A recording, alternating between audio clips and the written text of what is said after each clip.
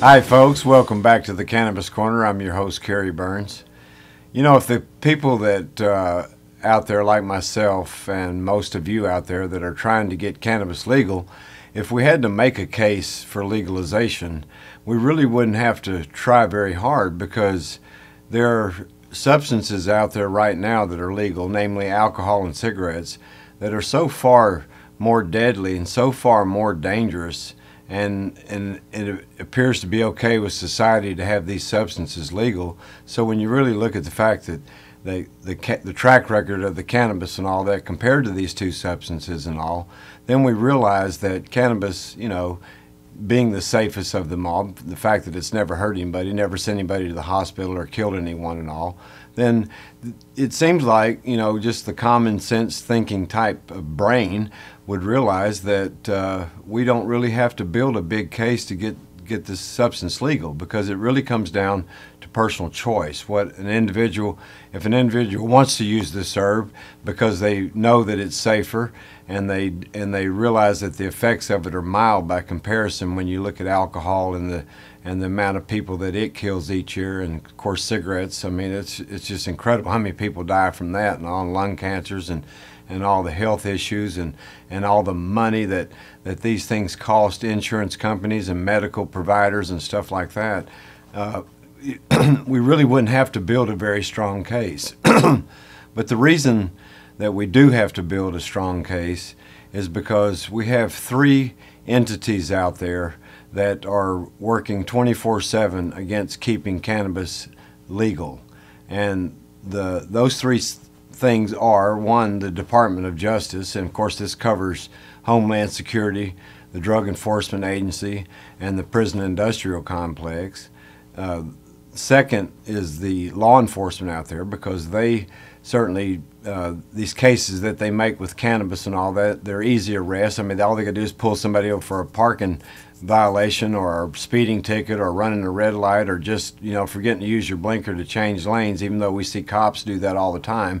And then they come up and search your car and find a joint or two, and next thing you know, they've added $1,500, $2,000 to their coffers over, you know, just this small little bust. And of course, if you have larger quantities or anything like that, of course it's going to be a lot more money. And then the lawyers and the judges and all the court system, they all, you know, benefit from this. And the third group is the alcohol industry, because they do realize that if cannabis was legal, that this would somewhat affect their business, although I don't think that it would be that big of a deal against their business, because most people out there that drink, whether they drink and smoke cannabis or whether they're just strictly drinkers, and a lot of the cannabis people don't drink like myself. I do have a beer every now and then, or a little glass of wine or something, but I wouldn't be of much benefit to the alcohol industry, because I don't buy a lot of booze, but because I prefer smoking the herb, and I realize that it's way safer and not, as far as a health risk to my body, it's absolutely minimal, if not at all. In fact, my experiences in the last 43 years of using this cannabis herb is that it's very beneficial to your health, and if it can keep you from you know, going the direction of becoming a hardcore alcoholic or even smoking a lot of cigarettes and all that, then it's way ahead of the game for anything out there. But these three entities, though, you take the first one, the Department of Justice, of course, the Drug Enforcement and Homeland Security and all, 65 to 75% of every endeavor that they undertake, of the money that they spend and all, is for cannabis eradication and cannabis enforcement. And we really are, we're since the early 1960s up till today, we spent in excess of $5 trillion on this bogus drug war, one that's founded on basically trying to tell people what their personal choice should be. And the whole while we do that, we have this alcohol industry that just promotes Jack Daniels and hardcore whiskey like it's just sipping water, and, you know, telling you to drink responsibly and all that. But but they can't hide from the fact that 150 to 250,000 people a year are dying from the effects of hardcore alcohol use, like whiskey and stuff like that.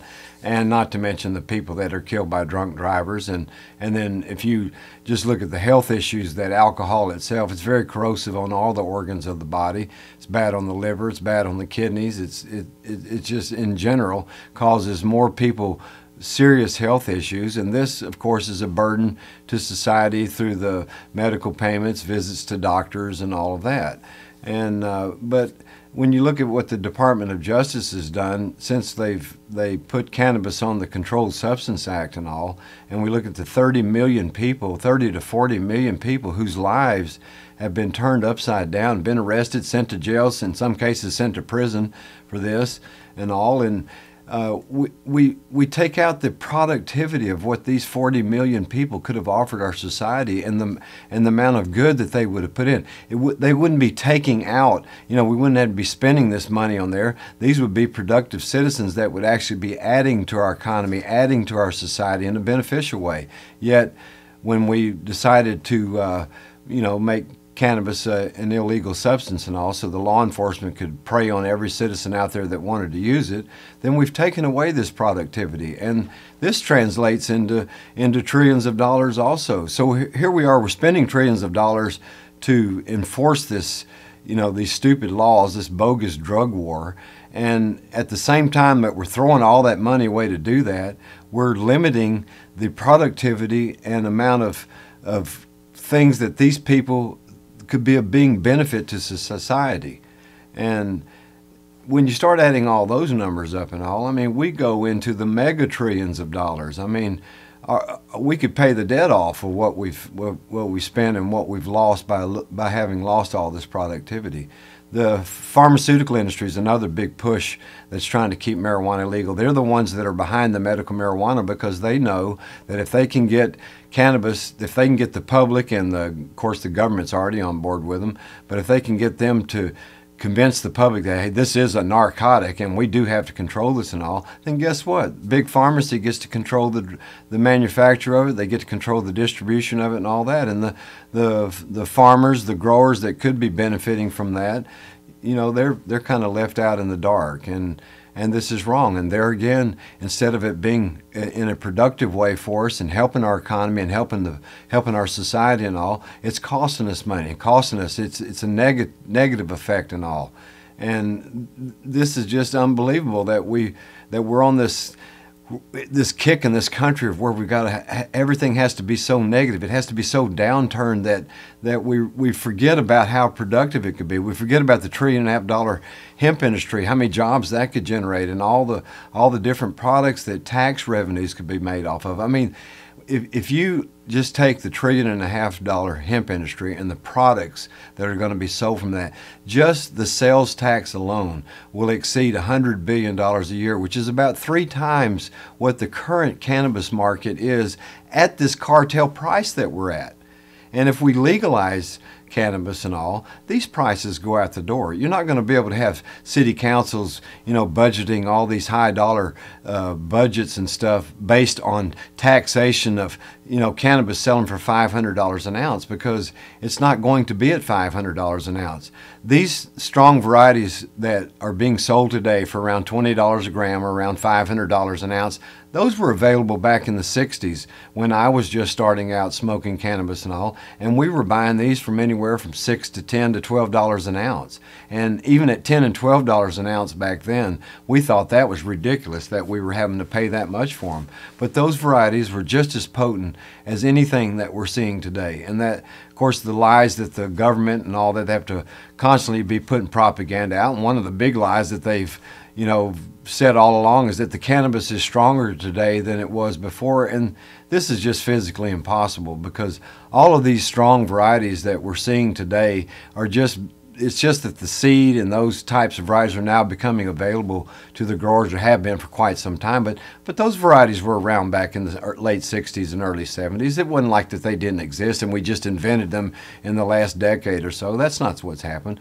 Now, there has been a big effort on a lot of the grower parts to do different crossings and come up with different blends and stuff. But as far as, if you take the most strongest cannabis, the Afghani varieties over there that are the strongest on the planet, they've always been that way. And unless they are crossed with something that is of a weaker variety, their potency is going to stay at that level. So this totally defunks all of those statements that the cannabis today is stronger than that back then. It just isn't so. And if you look at the Mexican cannabis that's coming across the border, my God, that's stuff that's coming across the border right now that we're spending all this money to try to stop and eradicate, and all this time and effort and all. It's nothing compared to the Mexican weed that used to come across the border that the old experienced growers back then were growing. I mean, there used to be some very good varieties coming from Mexico, albeit they weren't, 15, 20% THC like a lot of the stronger, the ATF, the Chronic, and some of those. No, they aren't at that level of THC. But the Michoacan, the Oaxacan, the Guerin, all those were very, Acapulco Gold, all of those were very good quality of cannabis coming across the border from Mexico in the early 70s, late 60s and early 70s, and those were cheap. I mean, we were buying that stuff for $60 a pound, $5, $10 an ounce. And like I said, even back then, people thought that the ounce price was a little bit high, but at least the quality and all that was there. Today, I mean, my God, most of the stuff coming from Mexico is just piss poor at best. I mean, honest to God, I don't know what's happening with the growing scene down there. The only thing I can think of is maybe that the older growers have all died off, and they've turned the growing operation over to these young inexperienced growers, and they've just been crossing this and that, whatever. All they're trying to do is just get a product out there with really no thought or any kind of input into, hey, let's keep these strains pure and all that. And some of the growers in California and stuff in the different parts of the country, Washington, Oregon, of course they're growing these pure varieties and keeping them pure, and that's to be commended and all. But the problem with all of that is that those growers and the cartels, they're with a group of people that aren't really trying to get cannabis legal, because they are making a lot of money by selling it for $500 an ounce, and this is wrong. We've got to get past that frame of mind that the cannabis sales is what's going to really bring about the money in this country, because they're not.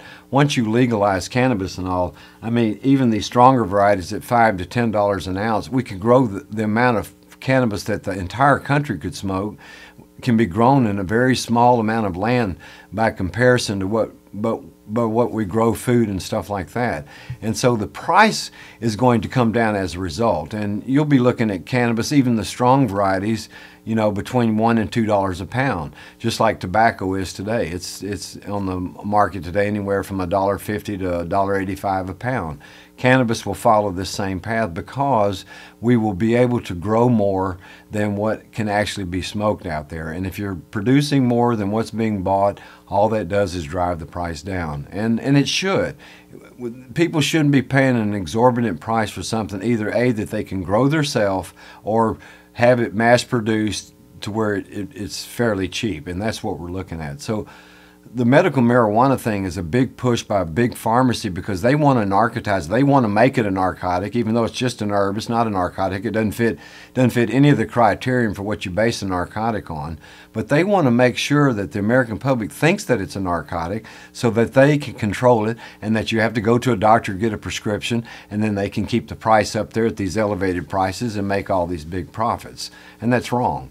And medical marijuana is a very good thing from the medical side of it, in that it is beneficial for a lot of medicinal problems out there, and people should be able to use it freely without any prescription from a doctor. They should be able to grow their own, or go and buy it from a local store that's buying it bulk from a grower.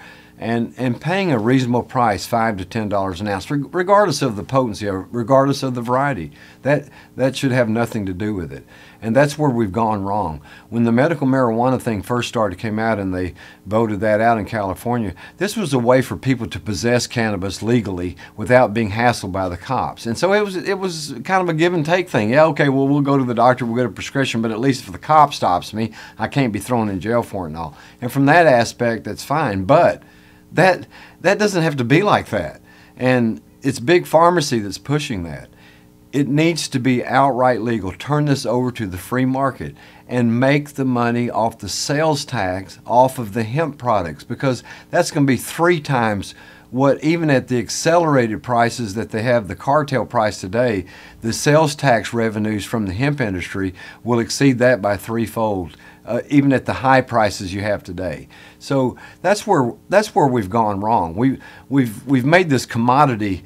You know, it's just like taking a pile of dirt that you know is worth about 10 cents, and you go to somebody down the street and say, hey, you know, look, I got this pile of dirt here, and, you know, I know it. You think that you should probably be able to buy that for a dime, but, you know, I'm going to charge you $100 for it, and people buy it. I mean, it's just, and this is wrong. And medical marijuana, the medical patients out there, I want you to use this cannabis because it is a wonderful herb, and it's one of the things why big pharmacy is trying to control it, because they know that if cannabis is made legal and it is abundantly available to people cheap, then guess what? People won't be needing their pharmaceuticals. They won't be needing their hardcore prescription drugs that have all these side effects and all these debilitating issues with them, and very few of them even work. I mean, they do abate symptoms in some cases, but for the most part, none of them really work.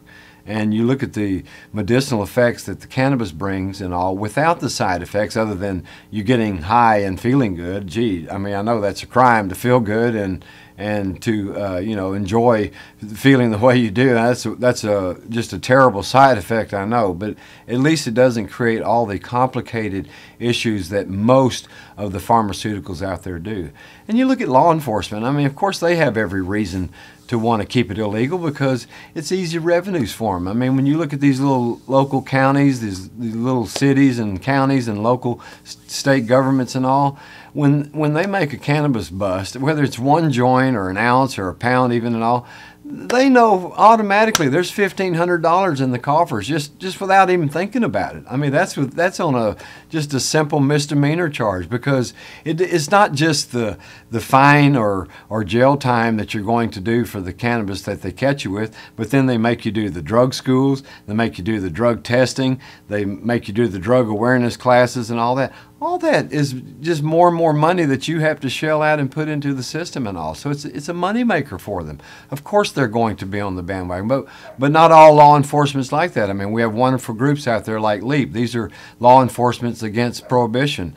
And these are law enforcements, whether they're current or retired, that see how bogus this drug war is. They can see through the fallacies of it all, and they see through the greed and the control and what the government's trying to do and all. That's what LEAP's all about. They're trying to end prohibition because they know that it's wrong to try to police what a person's personal choice, what they want to do for their personal self, and it's their decision, not somebody else's.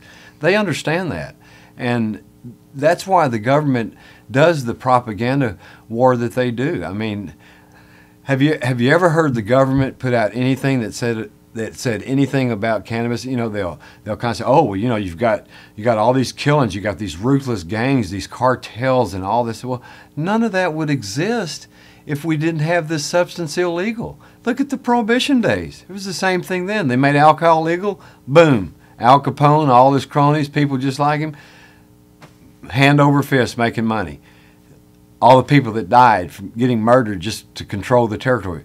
Doesn't that eerily sound like what's going on today? It's exactly the same thing. So really, for the cannabis smokers out there, we don't really have to make a strong case to make this legal, because first of all, it's our right as a citizen, as a free citizen of this country, to make this choice ourselves. If we decide we want to drink wine, That's our choice. If we decide we want to get drunk on beer every night, people do that. That's because it's their choice. Cannabis is no different. And the fact that it's safer and has never killed anybody and never sent anybody to the hospital, doesn't have all the statistics piled up like all these other substances that are legal has done, there really doesn't have to be a big case built up for the legalization. And it's the American public sitting back and allowing the government to not only brainwash the public out there that doesn't use cannabis, because they're ignorant. The government tells them it's just like heroin. That's why we have it in Schedule 1. The public believes that. They believe that if you smoke a joint, you're no different than somebody that's got a needle in your arm, or somebody doing hardcore prescription drugs, or any of those like that. And this is wrong. It's wrong that cannabis is even included in any of that. I think the drug war is bogus anyway. I think if a person has their individual right, if they want to do a certain substance, there is no law or domain over that. And true, some of these substances like amphetamines and cocaine and of course heroin and they do cause deaths and all. But if you look at the numbers that they cause and all, they're way low compared to even things like caffeine, coffee, that kills anywhere from 5,000 to 10,000 people a year. Look at aspirin. How many people die from aspirin overdose? Perfectly legal substance out there. Cigarettes and alcohol, my God, 500 to 700,000 people a year. Add in the side effects of prescription drugs and the deaths from prescription drug overdose that people would not have to be taken if they were allowed to get these strong varieties of cannabis and get them cheap enough. People wouldn't be taking these Oxycontins and these hydrocodones and these synthetic heroines and stuff. They wouldn't need them, and they wouldn't have the addictive properties that those types of substances offer also, not to mention the side effects and the burden that puts on our health society. We're talking about this Obamacare and all. Nobody's stressing to anybody out there, hey, how about just trying to live a healthy life? Here's how you live healthy and all that. And one of the ways that you can live healthy is incorporate cannabis into your daily routine instead of hardcore alcohol or cigarettes and stuff like that. People, I've been smoking. I mean, I've never made it, I've never tried to hide the fact from day one when I started smoking to my family or anybody I knew and all. I never was ashamed to tell them that I was proud to be a pot smoker, because I knew that I was taking the safest path. And I've been smoking cannabis every day for the last 43 years, with the exception of 1 month that I quit when I was 19 on a dare, because one of the people I knew that didn't smoke said, oh, all you people that smoke that, y'all are so hardcore addicted, you can't quit. Well, I made a bet with them that I could quit right then, and I wouldn't smoke it for a month straight. And I did that. Quit right then, quit right after smoking a joint, did not touch another one for 30 days, had no withdrawals. Yeah, I missed having it because I enjoyed smoking and all, and the effects of it and all. But as far as being addicted to it and going through withdrawal pains and stuff like that, like you do through cigarettes or alcohol or hardcore prescription drugs and stuff, never saw none of that. And that's the thing about cannabis. It has sort of a built-in regulating mechanism that, first of all, your brain only allows a certain amount of it to be taken up anyway, so you can overdose, and it's not an addictive substance. So therefore, if you wanted to quit it, if you wanted to smoke once a month, you could do that, and you wouldn't have any issues about trying to go through withdrawal or withdrawal pains or sickness or anything like that. It just doesn't exist. In fact, on the opposite side of the scale, the cannabis would be an effective aid to get people off of hardcore stuff like heroin, hardcore stuff like alcohol and cigarettes and stuff. You could actually use cannabis in a very beneficial way to get these people that are trapped in those cycles of addiction, to get them off of it. And then they wouldn't be addicted to a substance that just has all these horrible side effects and causing death and all. And of course, we've talked about the hemp industry and all that, and the $1.5 trillion industry that's just sitting out there waiting. If we converted pressed seed and converted all this cannabis and stuff that we could grow to fuel and completely take over the gasoline market that we pretty much import 60 to 70% of from mainly Arabs and people out there that are sworn enemies of ours. If we put all that money in our economy, our country wouldn't have any debt. We could have this blown out government like they have, even though it would be trimmed some with the Department of Justice through the prison system, all because most of the inmates in there are in there from some type of drug war crime or something the government has said they've done, and most of that's cannabis. So, I mean, you know, we're pumping all these revenues, billions and trillions of dollars, and we're limiting people that we're ruining lives on just because they've chosen to use this safe herb, and all the money that they could be putting into society and how productive that would be. And then we look at the tax revenues that we could be generating from the hemp industry and all that. It's win-win. Their method is lose-lose for everybody.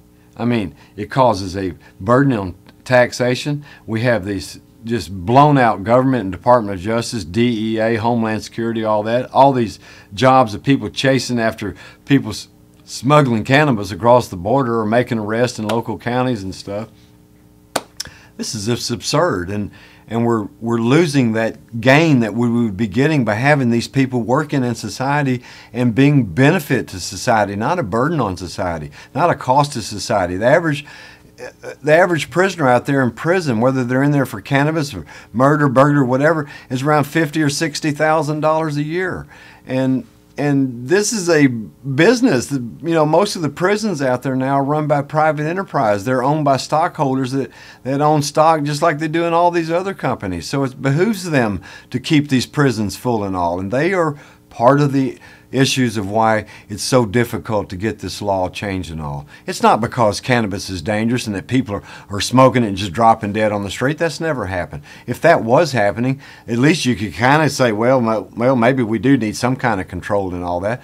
But that's not happening. And it's not a danger. It's not a threat to society. It's not a threat to anybody out there, whether you're smoking it or not smoking it. It's not a threat. And certainly these substances that we have legal, like alcohol and cigarettes and all, they're a tremendous threat. And they're a tremendous threat not only to the health of people out there, they're a tremendous threat to people's livelihoods.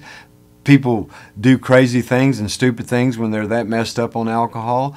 The health costs and the burden on insurance companies and the medical field and all from all the side effects of all these substances like that. Where's the clear thinking anymore? I mean, sure, you don't have to be a cannabis smoker to see this. I mean, we promoting this to trying to get you to understand that because we've seen this for 40-something years. We see what's going on. The people back during Prohibition, the people who didn't even drink, some of the main people that were pushing to get it legal, they didn't drink, but they could see all the problems that it was causing and all the non-productivity that was resulting from it and all. And that's really ultimately what got it changed, and that's where we're at today.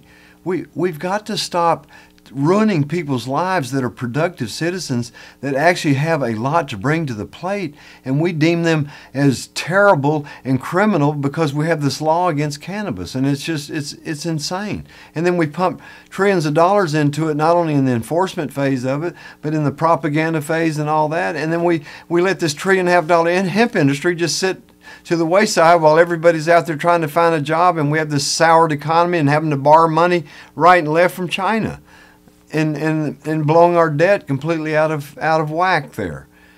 This drug issue and the drug war and all the facets of it and all are the reasons we are in this trillions of dollar debt. I mean, the wars, certainly they're playing their part in all that too, but if we put these trillions of dollars that we've wasted and all this productivity, if we put that back into our society and in a productive ways, which is what it would be, we could climb ourselves out of debt.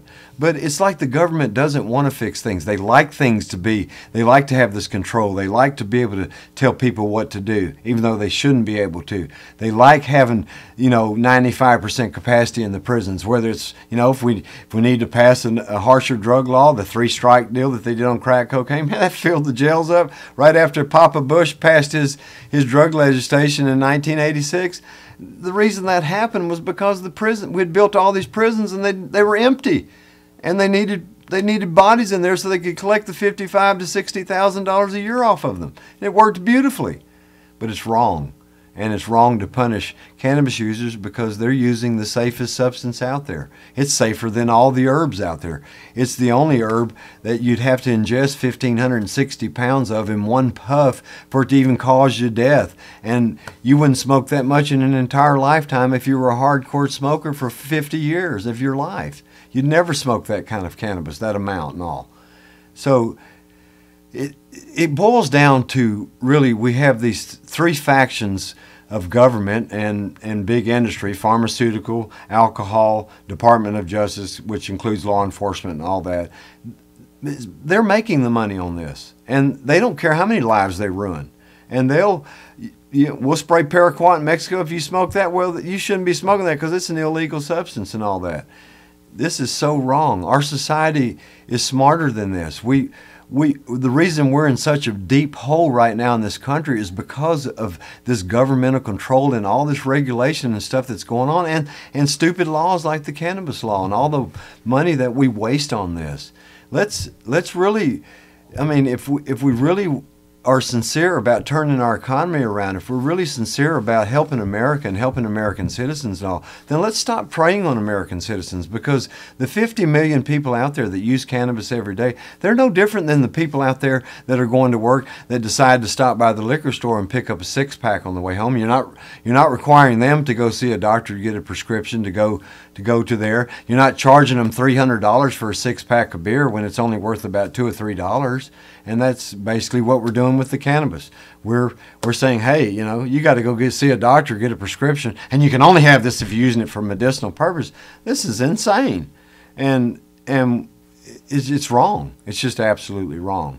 And these are the issues we've got to address. And it doesn't take a rocket scientist to see through this. It doesn't even take a cannabis smoker. But it's why the cannabis people like myself are so passionate about this and all, is because we do see through all of this. We do see the bogusness of it all, and it's wrong. And we're sick and tired of living in this stupid world, this world that operates on stupidity and throwing money away. And then all they do is borrow money from China and run the debt up, and it's just totally unnecessary. So help us. Talk to everybody you know. But one way you can help, and of course this isn't really going to help. We do get a very small percentage of this and all, but we have these new T-shirts out. One for the Cannabis Corner here that you can order online. Go to the freedomfiles.us. I have one of the Freedom Files T-shirts on here, but you can go to the freedomfiles.us website and click on the merchandise. Click there, and you can see all of these products available. And you can have them done in different colors and different styles and stuff, and they're affordable. And like I said, most of the money goes to the T-shirt company that makes them and all. But this would be one way you could wear this proudly. I wear mine proudly all over the place. I don't care what anyone. People come to me, oh, I can't believe you're wearing that and all, and I'll sit there for 30 minutes explaining to them how stupid they are to not be, privy to really what's going on out there. So buying the T-shirts, even though it's not going to be a tremendous amount, all the money that comes back to the Cannabis Corner or the Freedom Files from the sales of these T-shirts, we put right back into promoting the videos and doing different things to promote freedom and the freedom and liberties in this country. So if you really want to help, if you don't really want to be a vocal advocate and all, get a T-shirt and wear it. And if anybody asks you, hey, why are you wearing that and all, you tell them, because there's no reason, there's no law in the land that should be out there that tells a person what they can personally do, and let alone have a law against a substance that is 10,000 times safer than anything they've got legal right now. And I do thank you for joining the Cannabis Corner.